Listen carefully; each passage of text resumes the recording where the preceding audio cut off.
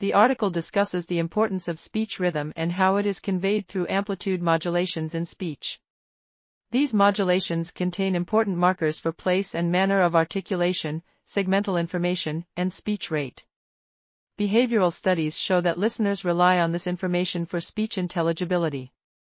Neuroimaging data suggests that ongoing cortical oscillations phase lock to low-frequency information, 4 to 8 Hz, in the speech envelope, which helps increase sensitivity to relevant acoustic cues.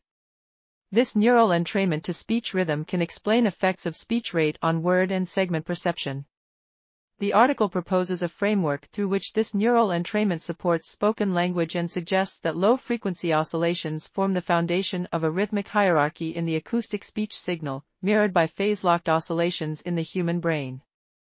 This article was authored by Jonathan E. Peelle and Matthew H. Davis. We are RTCLTV, links in the description below.